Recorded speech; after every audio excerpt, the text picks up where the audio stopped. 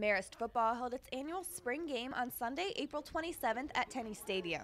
The day made way for new recruits, current commits, as well as recent graduates to get a look at the Red Foxes following a culmination of 14 spring practices. The red and white teams were decided in a mock draft held 3 days beforehand.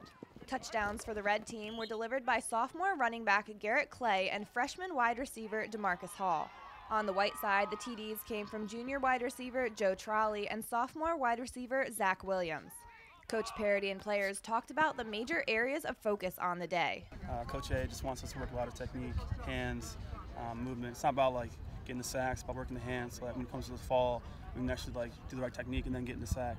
I would say that an opportunity for the guys to have a lot of fun on the field, to culminate everything that we've done from the start of winter conditioning back in January to now. And we want to see the guys get out and play with some energy, but also have fun in a competitive situation. It's great to have recruits now coming to the games. Usually there's some don't, but hopefully they want to come and see the Marist football tradition keep going on, and they're the future. So hopefully they come in fired up just like we are. I believe we had 22 out of our 28 incoming freshmen that were here today, and they traveled from all over the country. We had people from Georgia, we had people from Florida that came in to see us today. Looking forward, the coaching staff hopes to fill the shoes of last year's seniors, particularly filling the former role of Chucky Looney at starting quarterback. All three guys have made progress, and I will give them a chart where they stand on the chart, 1, 2, or 3 coming out of spring ball,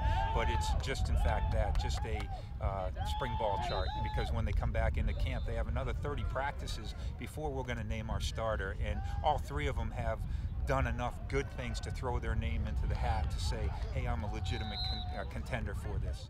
Sunday's final score came out to 19-13 in favor of the Red. The Red Foxes will open their season Saturday, August 30th against Sacred Heart. For the Red Fox Network, I'm Elizabeth Sims.